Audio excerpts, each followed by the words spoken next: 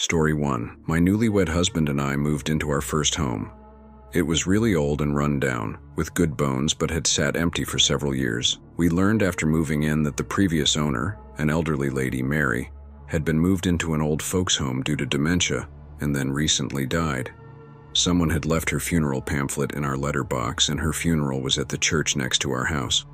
We understand that she had lived there her whole life and never married or had children. The house was opposite a small water hole. I'm not sure how to describe it. The activity started mild when we moved in. We could hear footsteps like someone running on timber floorboards at all hours of the night. At first we laughed it off. Within 2 weeks we were joking about our ghost, and my mother bought me sage to cleanse the house. She put it on my bed, but it disappeared. It reappeared later in a cupboard in an unused room in the house. With it was a very old photograph of a little girl in the broad hat in front of our house. Creepy, but we were unfazed. We are atheists and didn't bother with the sage. One night, the footsteps intensified. We could hear it outside our open bedroom door. I looked up to see an apparition of what looked like a boy who was in swimming trunks. I screamed. I was so terrified. The next day, we cleansed the house with the sage and the activity stopped. I did some research later and found a news story of a boy who drowned in the water hole opposite the house who was the same age as Mary. Maybe they were friends. Everything was normal again until we renovated the house. The footsteps were back and the activity intensified. Objects would slide off tabletops and crash into the wall. Small pieces of furniture would be knocked over before our eyes. My baby toddler would scream at something we couldn't see. We found that talking about it or acknowledging it made it worse. My mother came over for a coffee and I was telling her about what was going on. At that very moment, a large cookbook flew off the shelf and onto the floor a few feet away. There was so much more, but I've tried to forget the whole experience. We decided to make contact with it. This was a very bad idea. I looked up some YouTube videos. I won't go into what I did, but I blacked out the middle of the day in broad daylight and was sent to a hellish void. I could hear screaming and growling and could smell smoke. It was like a near-death experience, but instead of bright light, I saw hell. I know that sounds insane, and I thought so too. I went to the hospital to be assessed, thinking that I must be crazy or had a seizure or a brain tumor or something, anything to explain what had happened. I am 100% healthy and sane. No carbon monoxide poisoning, no nothing. Everything stopped. We did not talk about it for fear it would come back, and a year later we moved away. My youngest child knew nothing about what had happened and had just begun to talk. As we pulled into our new house, she cried and begged for us never to return to the old house again. She said it scared her. Nothing weird or creepy has happened to us since, and I have never gone back to our old house. We still own it though. Story 2. I've been a witness to many strange occurrences in our house over the years, many of which happened to my very skeptical friends as well. We cannot explain this. The strange occurrences mainly center around my father and sister, while my mother and I thankfully have only been peripheral witnesses. 1. When I was around 7 years old, my sister and our babysitter were watching TV when the blood completely drained from my sister's face. She was 11 and she tried to scream, but nothing was coming out. She then says she saw a small hairy man walk through the living room right in front of us. She wouldn't stop crying. My mother thought she was making it up, but my father was eerily quiet. 2-1. When I was about 14, my father was screaming at me to leave the glass sliding door alone. Apparently, I was violently pulling at it, screaming at him to open it. I wasn't at home at the time. 3. My best friend came to visit me, and this being South Africa, was waiting at the security gate of our house to let him in. He was calling my name and I was on the toilet. We both hear my dad saying, "He's on the toilet, he'll be right there." My blood froze. My father wasn't home. We had no idea what to make of it. 4. While another friend, the biggest skeptic I'd say, was sleeping over, I, and my sister were discussing my friend's girlfriend at the time. It was the middle of the evening, not too late, and we were sitting in my sister's room. Something was violently throwing the chairs around in the kitchen. The sound was as clear as day. Thinking it was a burglar, we locked the door and pressed the alarm button.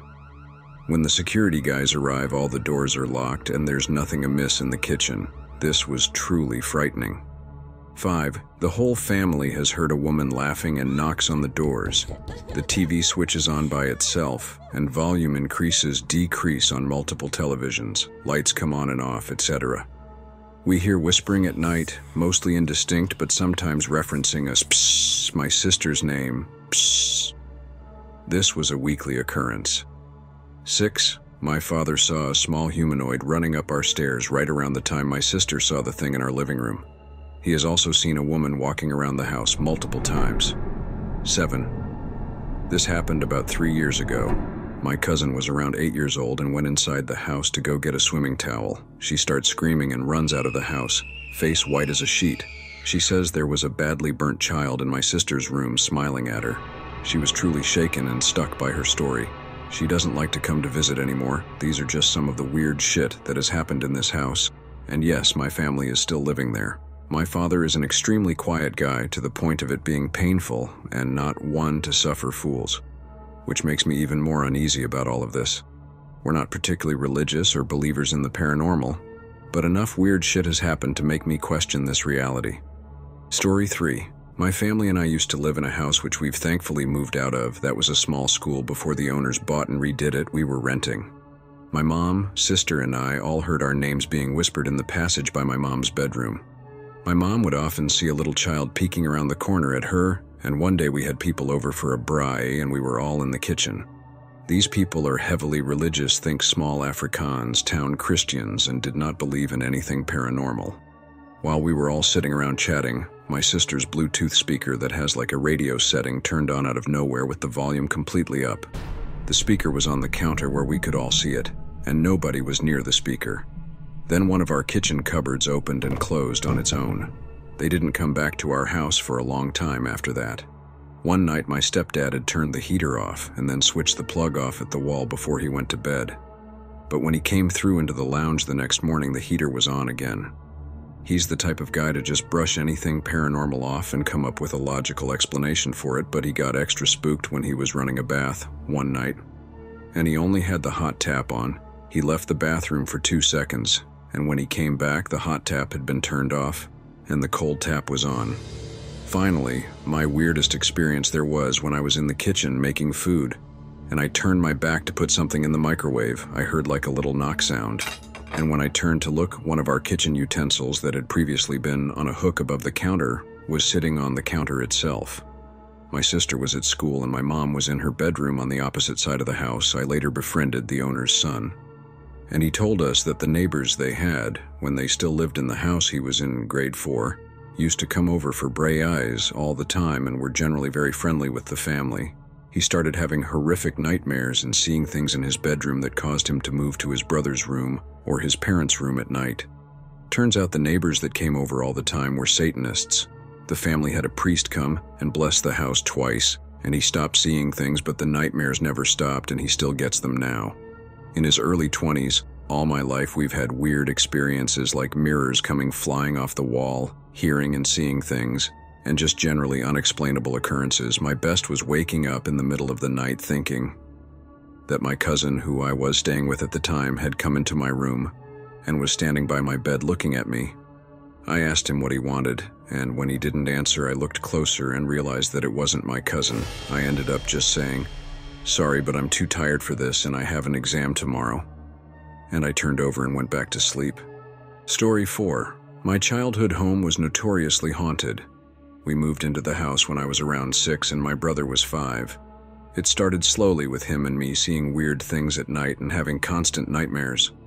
Things would go missing only to return a few days later. We would constantly hear people talking, footsteps and doors slamming when no one was around. Over the years it started to escalate, and there are a lot of stories, so I have included a few. One parent was in their bedroom during a party when they heard a child running, and the door to their walk-in closet creaked shut. She assumed it was me or my brother and went to open the door. When she did, some of the t-shirts that were hung close to the floor were swaying. Peeking out from behind them was a little girl she did not know. The little girl vanished before her eyes. I was home alone waiting for my BF to come over. I heard him call my name, so I came out of my bedroom and headed toward the front door. When I came to the stairs that separated my room from the front door, I saw this thing. It almost resembled a person, pitch black, crawling up the stairs. It cracked its neck to look up at me and I ran. I called my BF and he wasn't there yet. I hid in my room until he came. The last one I'll put is after my family moved out. We rented it for a while. The tenant complained of similar things that we experienced in our first few months there. He went out of town and left his dog in the garage. His friend came to check on it and the dog was missing. He later found the dog, who was fine, just scared, locked in the crawl space that was completely separate from the garage and 2 closed doors away from where the dog was left. This crawl space was the worst place in the house for negative activity. Story 5. This happened when I was 11 and visiting a lighthouse in Michigan that was supposedly haunted by a boy. My parents wanted to take a tour with the tour guide, but I wanted to play outside considering we had been touring various sites in the Upper Peninsula that day. No one was around, so my parents ended up letting me play outside the lighthouse while they took a quick tour. As I played outside, a beat-up ball rolled up to my feet. I bent over to pick it up, and as I stood back up, I saw a boy standing next to the edge of the lighthouse looking at me. I assumed the ball was his, so I tossed it over to him and he wandered away. I didn't think any about it, but when my parents were done with the tour, they asked what I did. I told them something along the lines of I was just wandering around. Oh, and I helped this kid get his ball back. The tour guide was with my parents, and when I mentioned the kid, he looked startled because, as I mentioned earlier, there was no one other than us at the lighthouse. Only 3 cars: my parents' car, the tour guide's car, and the car belonging to the person at the front desk. The tour guide asked me to take a look at a picture in the lighthouse. I know this sounds super cliche, but when he showed me the picture, it was the picture of the same boy with the same beat-up ball. That kid died at the lighthouse. We checked around and there was no boy. So you might be asking me, why was this creepy, especially considering that the boy never scared me or tried to scare me? What creeps me out is that I touched that ball. When it comes to ghost stories, most people only report a ghost, not other objects. Assuming that was a ghost with his ball, what the heck did I touch? Also, it felt solid, like a real ball. If it was a ghost ball, then how the heck do you explain what I touched? This still bothers me to this day. Story 6. My family moved into a newly built home in a small town that my dad immediately insisted was haunted. None of us experienced anything. Important, since my mom had previously lived in a house she believed haunted my sister and me too. But we were too little to remember any of the events she says we experienced, so we waved Dad's concerns off.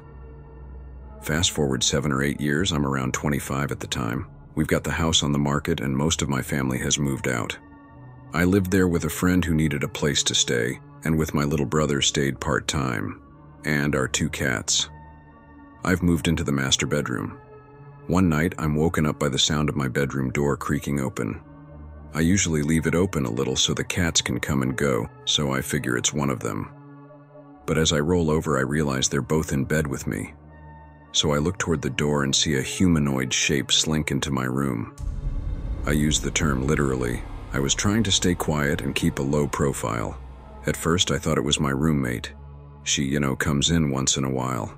But then I remember she was not home. The mind starts running fast.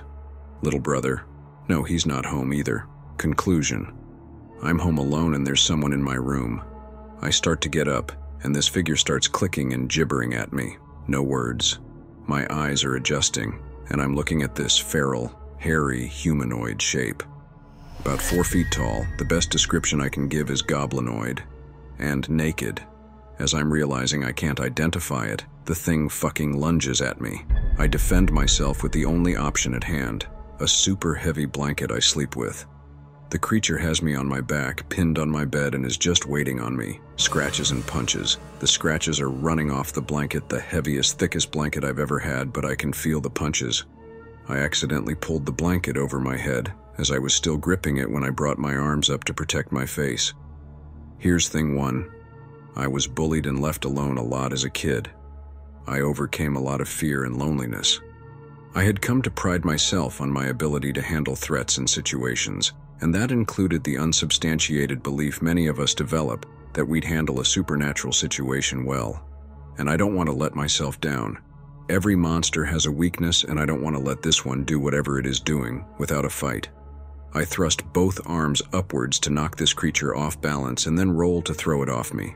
And as soon as I do, it disappears. I'm sitting up in my bed, sweating and breathing hard. My cats are awake now, looking at me like nothing's wrong. But I can still feel some of the harder hits that creature dealt. Hell, I can smell it.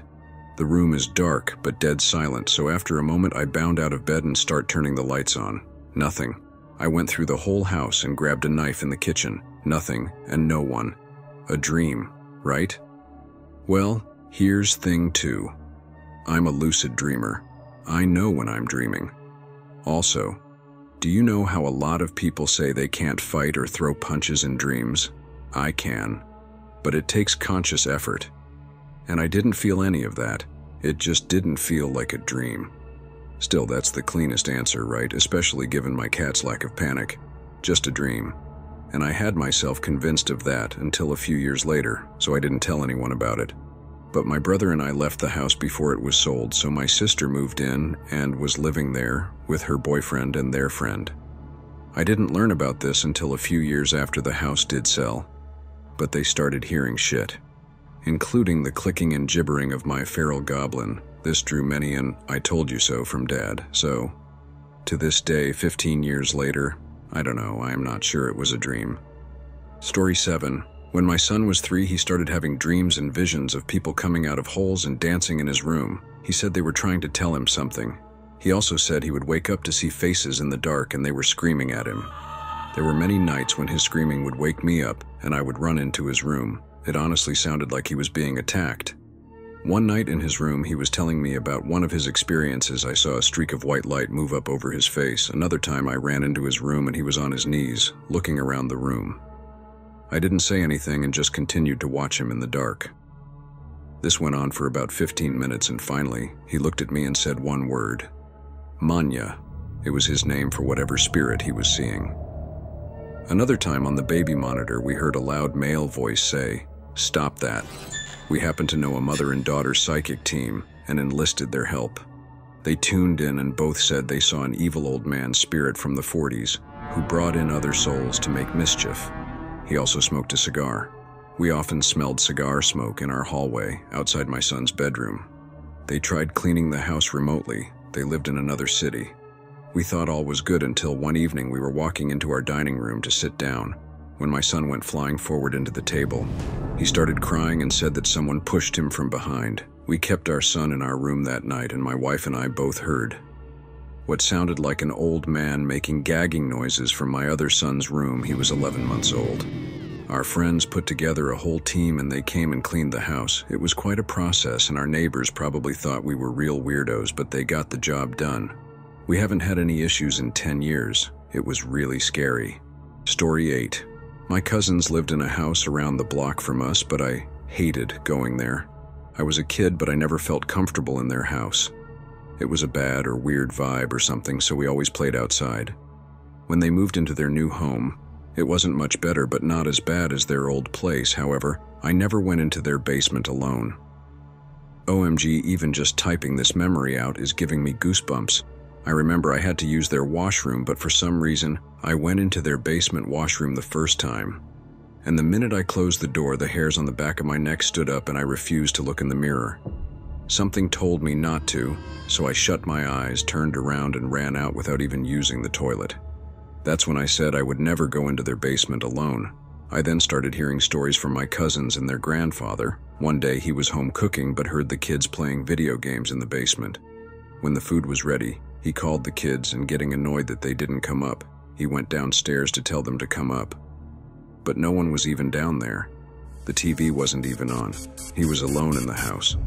My cousins also had stuff happen to them. The sink faucet turning on when they were in the shower, bedroom doorknobs rattling in the middle of the night.